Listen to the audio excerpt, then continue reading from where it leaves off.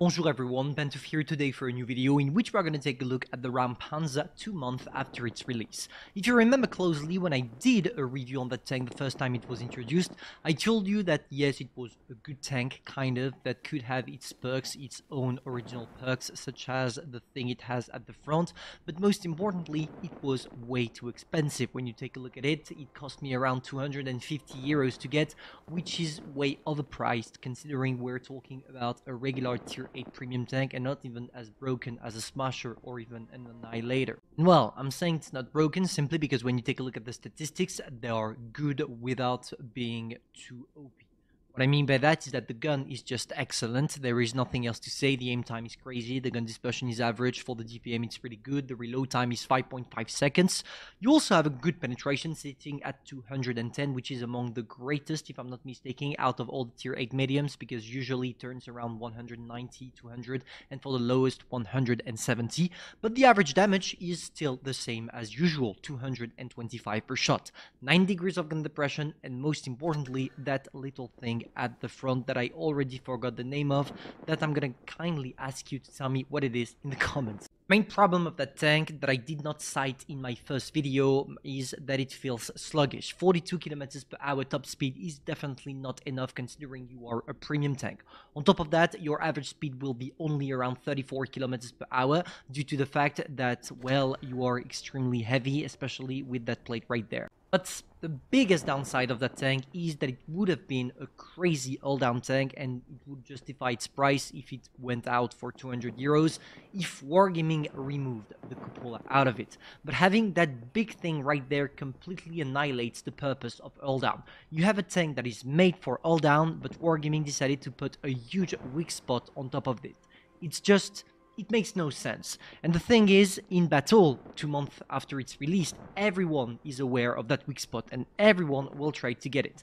And the thing is, by doing this, it completely destroys the purpose of that tank. Why wouldn't you prefer a tank that has more mobility and doesn't need to all down, such as an AMX CDC or anything else, rather than a one that is supposed to roll but effectively can't do it at all?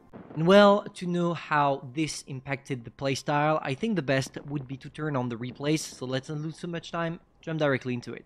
For this one, I decided to pick a game where I was bottom tier. Not that much because there is only 2 tier 9 and the rest is tier 8, but at least it shows you how that tank would perform in its weakest form, which is a good thing in my opinion. So you see that, well, already 3090 is climbing up the hill as we just made around maybe 50, 100 meters, and it already feels sluggish. Just take a look at that on the top of the hill. You don't even go as fast as the fastest heavy tanks at tier 10, at tier 8. Which is kind of a shame because, well, you are a medium tank, and as a medium tank, you expect to turn to go as fast as a medium. So, well, at least do we have the armor for us? Yes and no. Yes, because if people are trying to shoot at you anywhere else than your turret, you should be able to bounce. But no, because when they have a little bit of brain cells, they just have to sneak a shot straight into your cupola because they know it's literally paper and you will get penetrated. And the thing is, all of those little annoying things about the tank makes it not a good tank to acquire, in my opinion, 2 months after.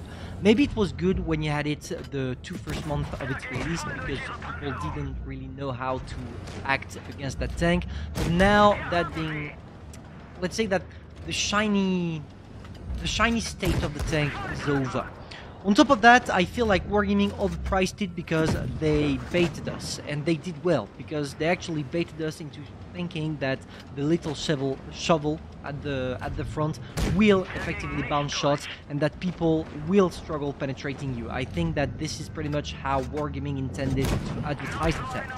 And even if it worked in practice, because some people bought it, in the end it was just plain lying, because there is nothing that protects you. I mean, yes, the lower part can penetrate you if you are taking some shots frontally. I'm not gonna say anything contrary. But as most of the time you're supposed to be all down with this kind of tanks because you feature 9 degrees of gun depression, the shovel will literally never be used. And so the effectiveness of it is reduced to 0 to maybe 1%. Some situations occasionally will allow you to use it. So of course, the only thing you need to rely on is your turret, and here you have the big problem, that cupola. Just take a look at what's happening right now. Instead of staying straight in front of my opponents like a good all-down tanks would do, like a Grand Wagon or something like that, here I'm forced to move always. I'm always moving, always on the move, in order to make it harder for my opponents to sneak a shot on my cupola. And you see through the entire replay that it saved me quite a lot of shells.